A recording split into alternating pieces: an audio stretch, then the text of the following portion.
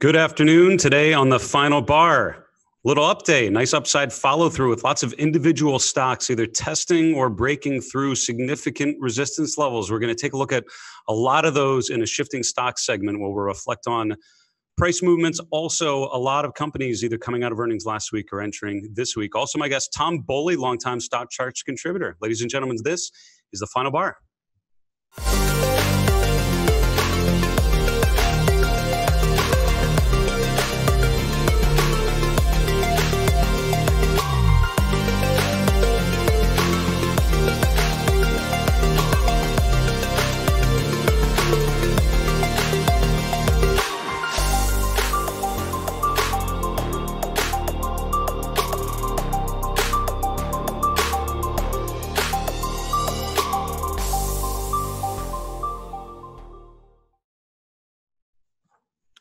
Hello, everyone. Good afternoon. Welcome to today's edition of The Final Bar. This is Dave Keller. I'm the Chief Market Strategist here at StockCharts.com, coming at you from a somewhat rainy Seattle, Washington. Good to be with you today, and thanks, everyone, for being with us these first couple weeks as we get started with The Final Bar. Really enjoy sort of breaking down the day's price action and relating it to the long-term trends. As always, please keep your questions coming. Really appreciate the interactive nature of the show, so hit us up at The Final Bar at StockCharts.com. Anytime you can. Heavy earnings weeks, we're going to be getting to a lot of those themes and a lot of movements in a little bit, but I did want to highlight very quickly, I'll be speaking at the Traders Expo in Las Vegas. That's coming up November 7th through 9th of this year. I'll be speaking on Friday evening, doing a session called The 5 Modes of Mindful Investors, sort of talking about how you internalize behavioral biases and how to look past them or sort of, routine your way out of those. If you're interested, you can register at stockcharts.lasvegastradersexpo.com. I look forward to seeing you and meeting up with many of you there. And if you do come, please make a point of coming up and saying hello, because it would be great to connect with all of you.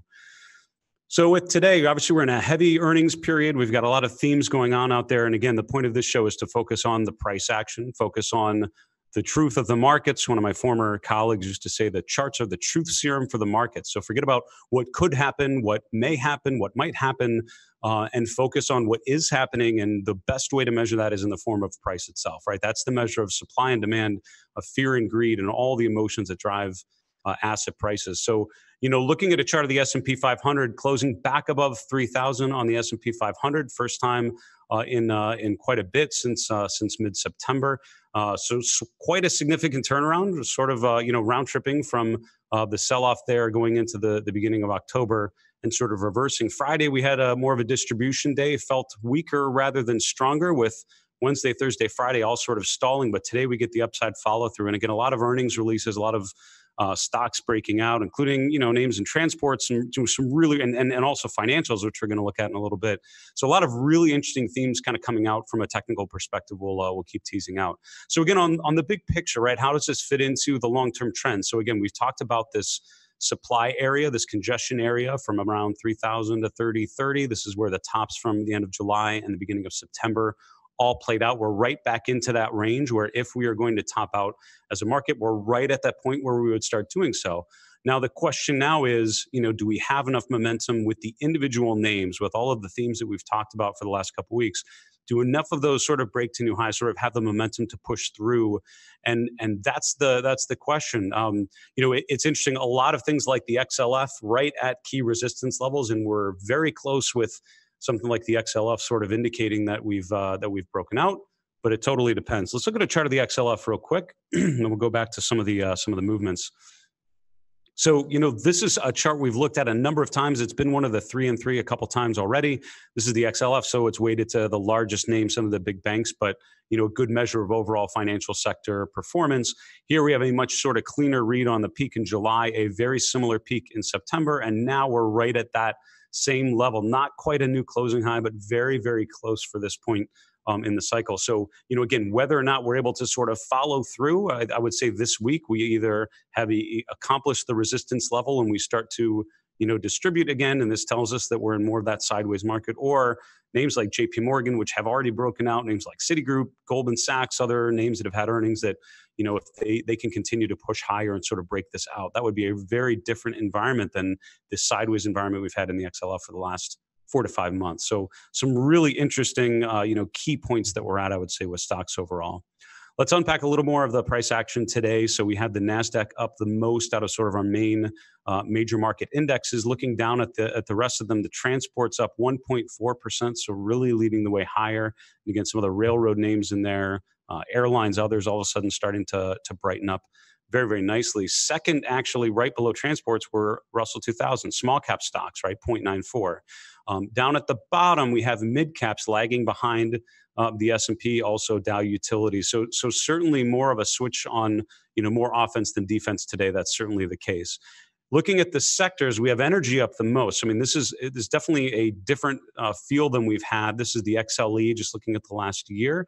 You can see this rally off the 57 level, which is where we closed on Friday. Last week was, really sort of negative, more distributive for energy as we sort of rolled over, and it felt like, maybe we found resistance at the 50-day, now breaking back down. Now all of a sudden we're reversing back up. So, the XLE's ability to eclipse that 50-day, eclipse the previous highs from last week, would certainly indicate more of a shift. Not quite there yet, but interesting to see if that theme continues to play out during the course of the week.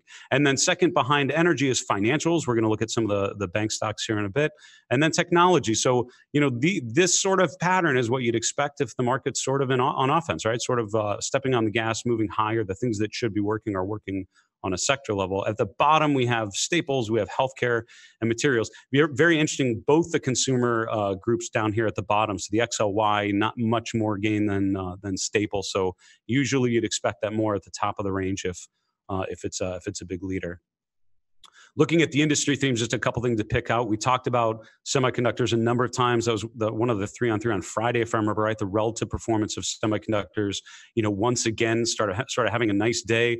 Not new relative highs yet, but sort of turning back positive. And again, when semiconductors are outperforming, that tends to be a positive for the overall market environment. At the bottom, we have gold, we have healthcare products, two lagging groups compared to the rest of it. We're going to look very quickly here at the relative rotation graph, thinking of stocks and in this case sectors. So, we've talked for a while about sort of this shifting pattern of the defense being on the right, sort of outperforming some of the traditional offense doing worse. But look at what's happened on the last couple of weeks, where real estate, where utilities, again, on a long-term relative basis, sort of rolling over. The XLP, consumer staples, down into the weakening quadrant now.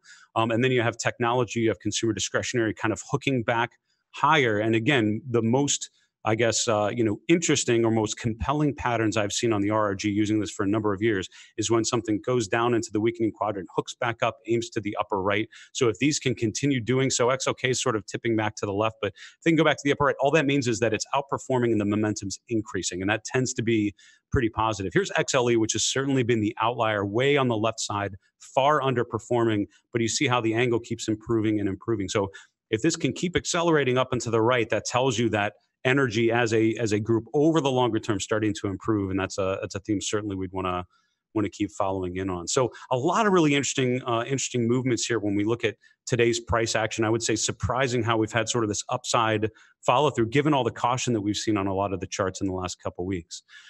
This next segment, we're going to do shifting stocks. We talked about just the environment, heavy earnings week this week after last week, which same thing, and a lot of big names with a lot of market cap reporting, and that always creates some interesting themes that we want to be aware of. So I wanted to just spend some time looking at some individual names and thinking about what's working, what isn't working, and what sort of breakouts and breakdowns I think you should be familiar with. We talked about JP Morgan a little earlier.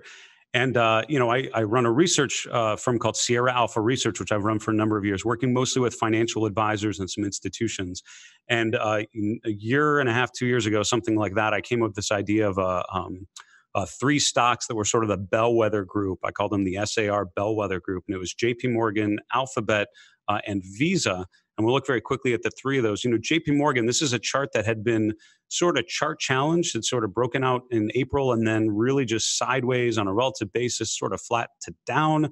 And then all of a sudden in the last, 6 weeks, we get sort of this rotation coming off of the 200-day moving average, come back and retesting the 50-day, now breaking to new price highs, gapping up again today with an up close, now in an uptrend above 2 upward sloping moving averages, that's sort of what we'd want. If you had a portfolio that looked like this, you'd have to feel pretty good about that, all else being equal. And also, I like the new relative high. So, JP Morgan, this type of stock has emerged from sort of a yawner, something that's sort of an afterthought, into something that's really emerged as a strong name. What's interesting with something like JP Morgan is that it's entered the overbought region, which again, all that means is that it's gone up a lot. And that's kind of what we'd want. So you can see back here in April, it gapped up, became overbought, but it had another couple weeks of further upside as things continued to go. All it's telling you is, based on how it normally trades, it's gone up a lot more than it usually does. And that seems about right, looking at the price chart.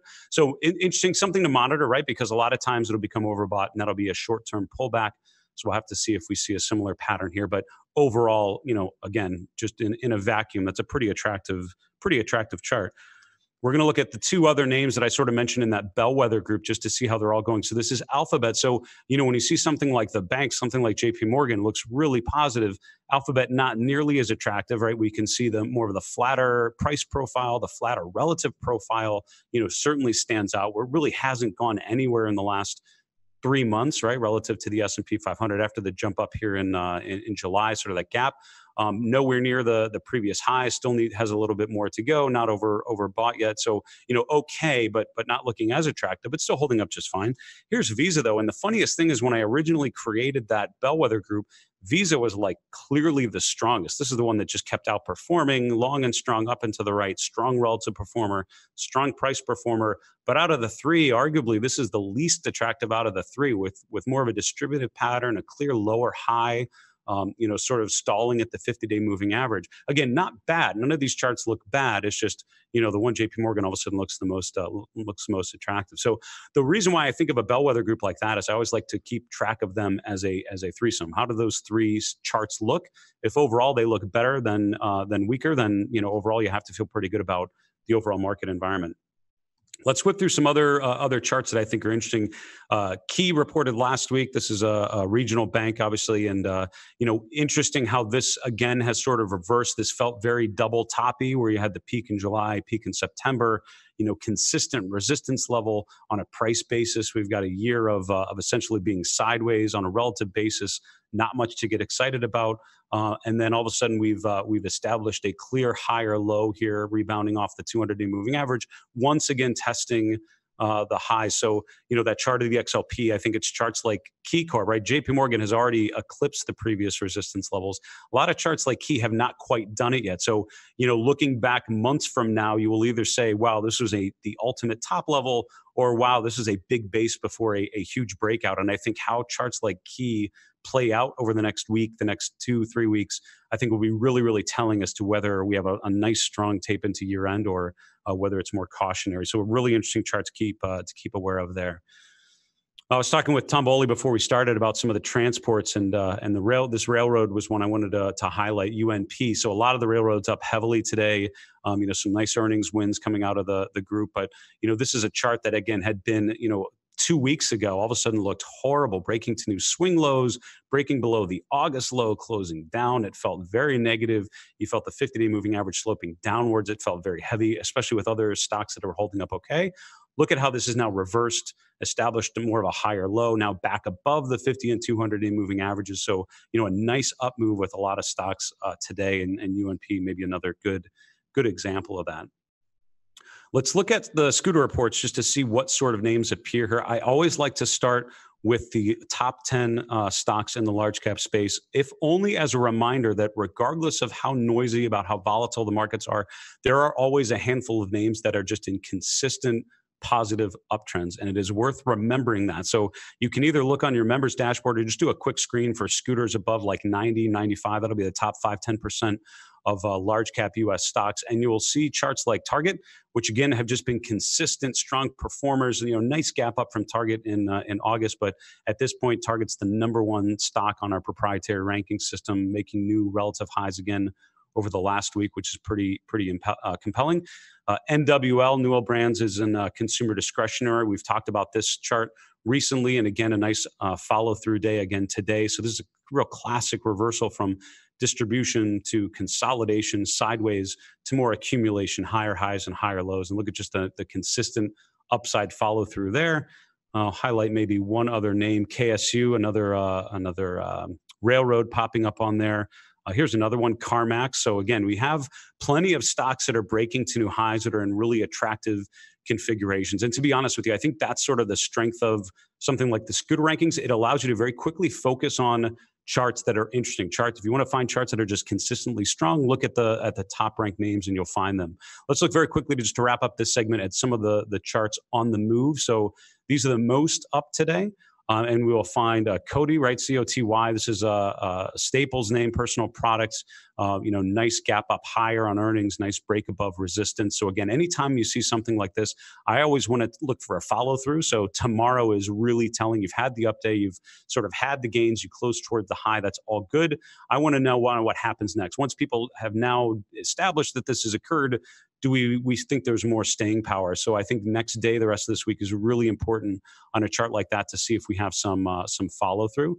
State Street, so some others in the financial sector doing really well. This is STT, which is more of the asset management side of the financials, but nice break above the 200-day moving average on Friday, and another follow through day today. And on charts like this, you want to watch the RSI. It's almost 75. If it gets above 80, that tends to be a really good long-term signal. Just tells you that the momentum overall really, really strong. Citigroup, another one. We've talked about some of the banks, so you can see how Citigroup, Key, some of these ones, really setting up. I think you have to see if they break through resistance or if they stall. So Morgan Stanley, another one in that same bucket. Also, it's interesting. It's been a stretch where I would not think of airlines as being sort of the juice, but ALK, Alaska Airlines, jumping up really nicely today, just reaching the overbought range, but breaking above resistance. This resistance goes all the way back to last February. Nice basing pattern, and in general, that tends to be the type of chart you want to own, not the type of thing that you want to underweight. And then just very quickly, spend some time looking at the ones on the right side. These are the ones that are most down. And something like CME comes to mind as, all these charts that are breaking out, testing resistance, looking interesting.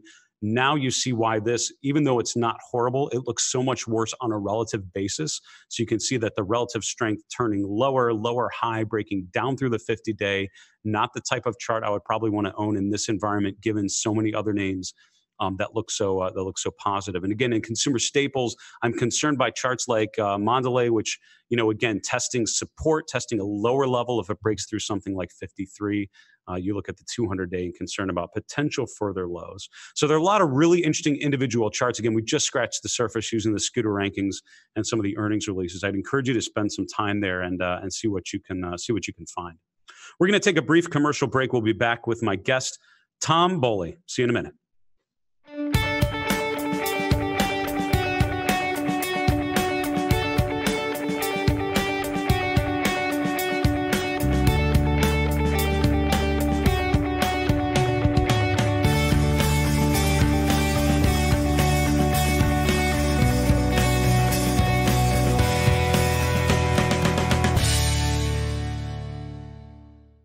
Today's market volatility provides savvy traders and active investors with an abundance of profitable opportunities. At the Traders Expo Las Vegas, November 7th through 9th, over 75 of the most respected traders in the world, including Dennis Gartman, Tom Sosnoff, Todd Gordon, and Tom DeMark, will explain how they're adapting their strategies and share the specific trading opportunities they've identified in equities, options, forex, futures, cryptocurrencies, and more. Claim your free pass to join them at tradersexpo.com. Hello, everyone. Welcome back to the Final Bar. This is your host, Dave Keller, here at StockCharts.com in Redmond, Washington. Thanks so much for joining us today and every day to unwrap today's price action. I want to bring on a familiar face, familiar voice to many of you, a longtime StockCharts contributor and a friend, Tom Bowley. Tom, thanks for joining today. I appreciate it. Hey, thanks for having me, Dave. It's awesome to be here. Always enjoyed coming on Market Watchers Live with you. Excited to watch your new show, Trading Places with Tom Bowley, and seeing how you're doing it. And you took some time to send us 5 charts ahead of time, which I'm really interested to see how you lay this out. Can we get going with the first one? This is sort of a long-term secular bull bear cycle look. Yeah, I'm a real short-term trader, so I thought I'd bring up 100-year monthly Perfect. On the S&P 500. Actually, I just wanted to go through and explain the market goes through these generational type cycles. And that's all I was pointing out here on this chart is that, you go back into the 1930s and 40s, we had a secular bear market. Then for 2 decades in the 50s and 60s, a secular bull market. Then again, we went through the 70s into early 80s, another secular bear, huge 2-decade run in the 80s and 90s, secular bull. And then from 2000 through about 2012, again, a secular bear, sideways consolidating. I believe in 2013, when we broke out, we entered a secular bull market. I think that it doesn't mean you're not going to come down. It doesn't even mean we're not going to have recessions. If you look back in history, the 1950s, 1960s, the 1980s, 1990s, during those secular bull markets, we had multiple recessions. The problem is, well, for the shorts, the problem is that these recessions generally don't take big hits like 2000 to 2002 and 2007 to 2009. So I thought what I would do is just show the audience an example of what happens when you have a recession and when you have a cyclical bear market within a bull market. So here's the S&P 500 back in 1990. On that long-term monthly chart, it was a little blip on the radar. But here you can see that in 3 months, the S&P 500 fell from 370 down to about 295, or a little bit more than 20%. And if you think back to what happened at the end of 2018 in the fourth quarter, you can show that next chart, Dave. Yep. It's almost the exact same thing. Everybody was worried because, we're coming out of the huge secular bear market, and we start talking about recession, trade war, Fed, this, that, and you start thinking, because of recency bias, that everything is going to just get hit. We're going to be in this long 2-year drawn out move to the downside. And I just wanted to point out that's not what happens. Here, 20% correction, a cyclical bear market in 3 months, and then we go higher. So I think we're going to go higher. I think there's 2 catalysts to really pay attention to. The first being transports. I know you mentioned it a little bit ago. Yeah. I am watching the transports like a hawk. Those periods of consolidation on the S&P that were circled, you can take a look below. Transports and small caps struggled during those periods. But when those 2 areas, transports and small caps, break out, that's when the S&P 500 generally goes on a big move to the upside. So that's what we're going to kind of want to keep an eye on. And then also the rotation. So you've got to be looking at the Treasury market and the S&P 500. And there you have it. When you see that Treasury yield moving higher, like it was in 2017 throughout 2018, that tends to coincide with a big push higher in the S&P 500. So those are some of the things that I'm looking at. I don't know how you feel about the market going forward, this quarter and then 2020, but I'm pretty bullish.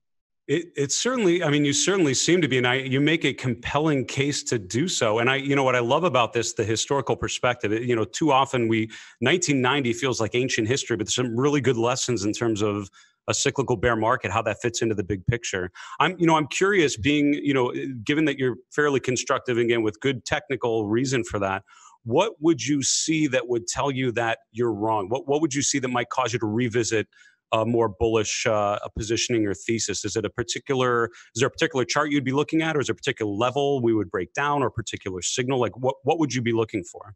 Well, to the upside, I'd be nervous if the market breaks out and all of a sudden we see leadership from defensive groups. So, right now it's okay to be led by defense when you're consolidating or you're pulling back. In fact, that's normal. But if you look back into history, 2007, when the market topped, we actually started seeing money rotating away from some of the aggressive groups and into the defensive to lead the last leg of that bull market. That would make me really nervous to the upside. To the downside, I just think the S&P 500 has been in a beautiful channel for 10 years. And I think if the S&P went down back below about 2,600, I'd have to reevaluate. And that may seem like, wow, you're kind of calling for both things. I'm not really calling for the market to go back down, but you have to recognize, what we have out there. We got the trade war. If all of a sudden we start getting some negative tweets again, we know what can happen. I don't think that a couple hundred points to the downside would squash that 100-year chart that you had pulled up earlier, but that's something we have to be aware of. It's interesting. I remember in particular at the 2007 high, noticing things like Pepsi looking really, really good. And somewhere in the back of my mind thinking, this does not feel great that is one of the best charts out there, because it just kept pushing higher. And again, that was sort of the end, right? When that was sort of the leadership on there. Yeah, I know consumer discretionary, a lot of the consumer stocks, especially the discretionary, the more aggressive groups, really took a hit in that last push to the upside. I think they may have topped out on a relative basis back in like 2005, 2006, when construction topped. And so that could be a warning sign. Tom, as always, when I see someone like you share some charts, I'm humbled at how much you know about stock charts and how unequipped I am to use the product as well as you do. So thanks for showing some charts that actually really highlight, the long-term perspective on it. Really, really well done. I appreciate it. Hey, I check in to your show quite often, Dave. I think you're doing a great job. But love the final bar, and we'll see. We'll see what happens. I'm bullish, but hey, I'm wrong quite a bit too. We'll just have to wait and see how this plays out. That's fantastic. Tom, thanks again. Ladies and gentlemen, Tom Bowley, you can see him on Trading Places with Tom Bowley, longtime stock charts contributor, really savvy analyst. And if I ever am thinking of, how stocks relate to earnings and how to think about some of the big earnings releases, I always think of Tom first. So make sure you follow some of his work. I want to wrap up the show today with the 3 in 3. This is something we do at the end of every show, where we try to highlight 3 charts that if you're not following, I would certainly encourage you to do so. And again, there's so many charts, right? I mean, I hope your routine is filled with a lot of really cool visualizations on stock charts, helping you break down the long-term trends, break down the areas of interest to you. But hopefully this gives you some areas of thought that maybe you have not considered yet. So the first of the 3 in 3 today is the dollar cash index, $USD. A lot of people, if you're looking shorter term, like to look at the UUP, which is the dollar bullish ETF. It's a fair short-term read, absolutely. When you get longer term, it gets a little different because the ETF is a little different from the cash or sort of the traditional dollar index. But so for longer term trends, I like to look at the $USD. We've looked at this before where you had this sort of down move at the end of 2018, beginning of 2019. This was with the market sort of bottom here at Christmas Eve. And then you had again, the pullback, very similar depth in June. And I drew this on here about a week ago when you started to have this sell-off and it was testing the 50-day. And look at how we're pretty closely matching these previous pullbacks. So again, we are now in the sort of bull market correction playbook here, right? There's a pullback within an uptrend until it changes that pattern. So I'm very much looking to see if we bottom out in this 96.75 to 97 region. If we would do so, sort of, reverse at the 200-day, this would feel very similar to previous lows and would suggest to me probably a resumption of a bullish dollar environment. But if that changes, if we start to see breakdowns, if we see breaks to new lows, if we see more distribution and a continued oversold region, that might tell you that conditions are a little different. So at this point, really key juncture there. Second one's the long bond ETF, the TLT. We've looked at this before, and we talked last week about this consolidation pattern. You'd call this a symmetrical triangle or a coil if you're a sort of a chart pattern aficionado, but essentially it's this equilibrium where you have a sideways trend, lower highs, higher lows, and with today's sell-off, we've actually broken down through the lower end of that pattern. And traditionally, that would suggest further downside. The next key level is 136, which is the low from September. But overall, the fact that we've resolved this pattern to the downside suggests weakness in bonds. And that's interesting that we're right at this point looking at some of Tom's charts where stocks potentially are more constructive. So could be illustrating more of a rotation back to stocks over bonds, more of a risk-on environment.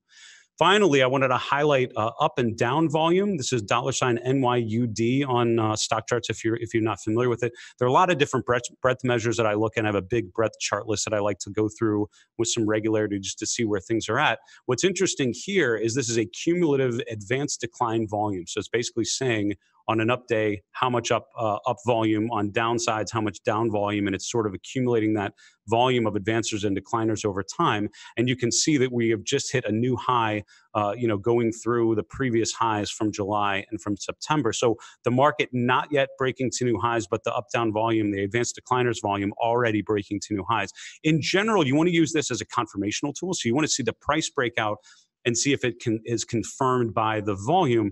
But what this is interesting now is it's sort of already giving you the green light. So again, all else being equal, volume has shown you that we're perfectly constructive. There's been enough upswing on these up days to push stocks higher. Now we're just waiting to see the price breakout, and that's what potentially will come through the remainder of the week and beyond.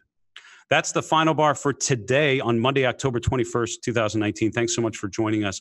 We love to open up the final bar mailbag. A number of you sent in some really thoughtful questions. I appreciate it. Get to us at thefinalbar@stockcharts.com. You can also see us on Twitter @finalbarsctv. Do me a favor, check out our YouTube channel, Stock Charts TV, and see what we've done historically. For the final bar, this is Dave Keller. Have a good night.